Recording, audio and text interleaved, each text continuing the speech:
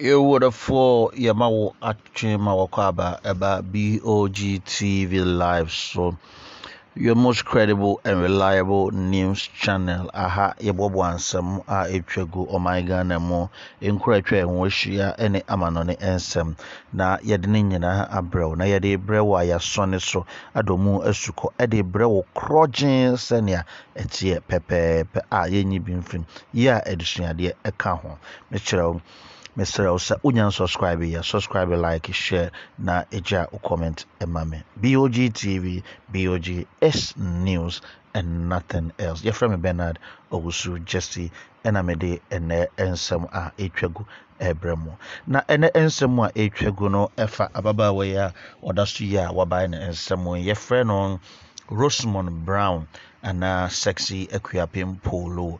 I was trusting in kakra or brand adverts ma 1 or 2 products ewo oman Ghana mu ene products ahodo emu na eba ebeto dwa eye 2020 brebia odi ne ba birthday akwala no anya 7 years ena Akuapem Poloo ekoto nanim a wabo kwatre kwa won hwehwe edigina akwada yi enemu na asami ebeto dwa no Ghana fo ani anye ho kra enipa dodo na ene sopa ababa wayi sene ayehwe yi abofra yi ehye pioto pe na maame enhye hwe na enkyeremu a Akuapem edito dwa no se picture ya medi ato ye meba hweme ohun se me gina we ya menhye hwe yi ya bibi ya deda ho kwatre kwai tokuru yi ahai ena wufuri ba ye saa enso ena o maame meye kwatre kwa ebrebi na se wanyini na wotwam na meda ho a enyimi abomfia na enyimi ma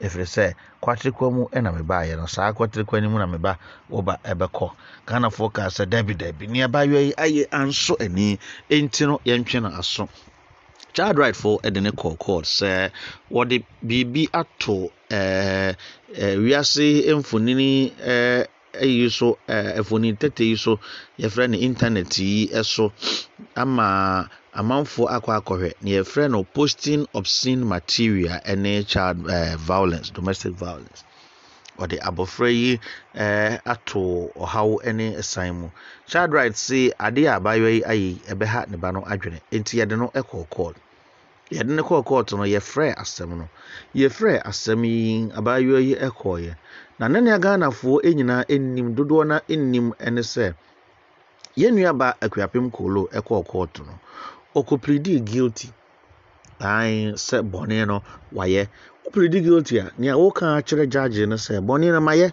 na magye atum na maye krado sɛ asotwe bi a efata no momfa emame saa ena etie okopredi guilty nia etoso mienu oka kyerɛ court no sɛ onyem ama court ekoyi hwehwemu no ebeda edi no na Akuapem Poloo etwa entro enti no sɛ ene onya 90 days imprisonment na ekyerɛ sɛ court no kora no why lenient if we say na invinhia miensa de na ese efata sɛ onkotwa asemi enra celebrities ahodo anna agigina mu the hashtag free Akuapem Poloo, free Akuapem Poloo, free Akuapem Poloo.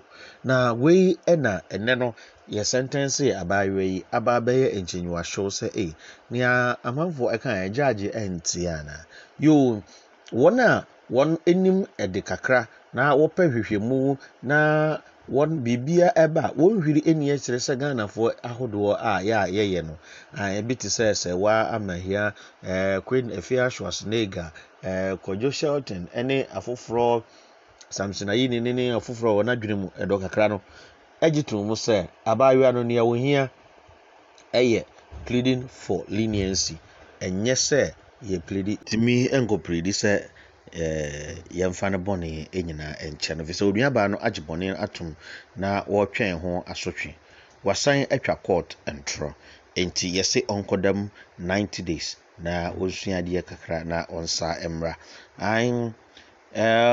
afoforo ene court no anya adwen nanso Ghana for hypocrisy no ebre aso se yede eto eho na yenya entiase yenua ba no se waye bone court entwe na so osaka kire court so a busy woman enti no okotwa sini ɛwɔ Nigeria ɛno nti ɛna wɔgye to mu sɛ wayɛ bɔne wayɛ ready sɛ yɛntwe no aso DKB Sakodeɛ Kwawkese Stone Boy ahodoɔ celebrities ahodoɔ a aka asafo no mu ne ade free ɔhene yere gift anti koraa no mu nyinaa keka bi yɛtumi free no saa na mmom next time no monsrɛ sɛ nipa no to a yɛde no ɛbɛtum sentence a yɛde bɛma no no yɛ ɛnte so ɛma no sɛnea court ayɛ ama no ɛnɛ no ae yɛsrɛ mo wei judge no ɛsɛ ɔde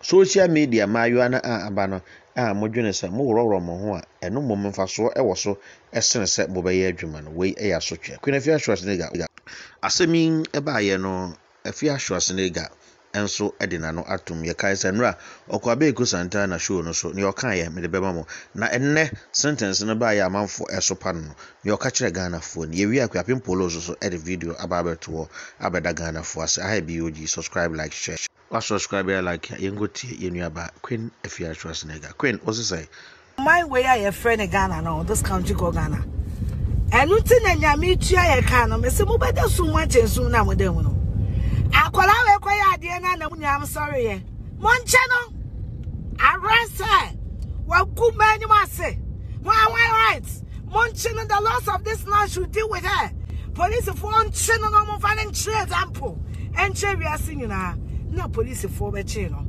near the court near the loss of the land is dealing with her. You these same people are insulting an honorable judge for doing her job. Intina mo breno mo peno krena nya mini mo bedi papa nanka mo si enche no nkọ nanka enko kampampa ma no yemfa this way chocolate drinking ma no ananka yemfa no nkọ nyanko tafiri ni twem se mo jimi ntini yenya kane ade jimi wa betre didi matamu yo wei ene Afia Schwarzenegger Queen asemode to dwa efa Ghana for suban a ye friend hypocrisy no hono na mene ne ye adwen 100% efri se bibi eba ya na enya botre oman yi ye de enye hwe fa che no asam no enya ba hwe eba kire no mani hu se bibi asi bibi ni nya ba pe na wo so kwateki a hye pe enye hwe fa che no ena yeda so gina ye gina yi an yentimi enkoye nim da biara da omanwe so yansesa yesuba ya moma yinkutua Akuapem Poloo aseda ode ema Ghanafo yewi a ebetoa ensem no so ha BOG TV. Hi guys, as you know, this is your one and only sexy Poloo, Akuapem Poloo. Yeah, Rosamond Brown. I just want to use this opportunity to say thanks to all my legends who supported me. I saw the hashtag, especially Regina Stone, Sakodeɛ, Stone Boy, Bridget Otu, Hajia For Real, Akuma Masimbi, DKB. Oh, I can't mention it all. Please, I saw all this, all the bloggers who use their platform to support me. I saw the hashtag. I love you. I know you people love me, and I love you too. The bloggers, mommy, those go celebrity. I know you love me. I'm stubborn, but you still show me love. I saw the money you sent, mommy, for my son. We are grateful. Guys, you know your girl is strong. Sometimes in life, you have to pass through some things to make you strong, to get to somewhere. I know it's a test I have to go through. I'm strong. You guys know. Please, all that I need is your prayers and your support. Your girl will be back with you guys. I love you. Thank you, Tunde. Thank you, all my Nigerian celebrities. Thank you, all my Ghana celebrities. All over the world who are supporting me. Yeah, Jackson, I love you, sister. I know you love me. I love everyone who has supported me to this. Your girl loves you. They pay you. Kiss, kiss. Why? I be cool. Right about now, I don't want to talk about stuff that in courts, and clearly this is none of my business. But you have commented on it already. I said no. My comment. Court. I just congratulated the Child Rights International for standing for one party in the case. So Asemuba, you decide where you wanna be. The child rights activist. Free Mandela no. And then we'll be Child rights social media free Mandela. Child Rights International Organization and a year complainant. respondent and now say the accused, you know, Akuapem Poloo. And a court, you know, and a determined. Clearly, I say, congratulate you.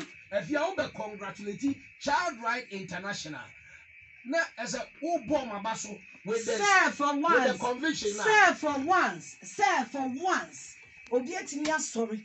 Akasa ma akodabi. Ye wa abatan omodi ayo won shi wo muma. Na ebi ni mo wonam kromo betimi bo ne ba hwe from. Hey, no other for. This is a different case. This is a different case. When you abuse, when you physical abuse, you cannot force a Fiashwas leader to think like you. You understand? But is it fair? Hashtag free Mandela. Hashtag your drink cast mineral water. Whether it's fair or not, this world is not fair. Thank you.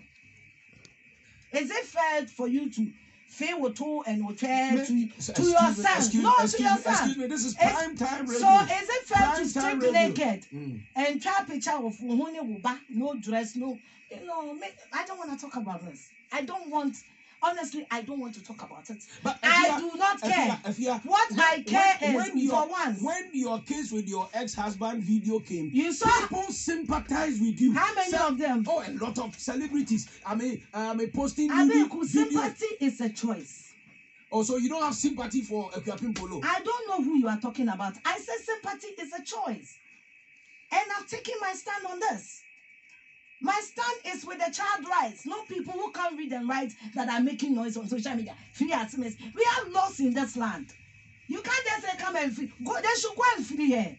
I don't want social media. I want a placard. No, China. If you really need to support somebody, you see we have these fake ass people now. Mind your words. Those people that are doing hashtag free assumacy, free or maintain. Why not do the children? Let's move on to the next. Why not do the perfect ban. Mobema Efia and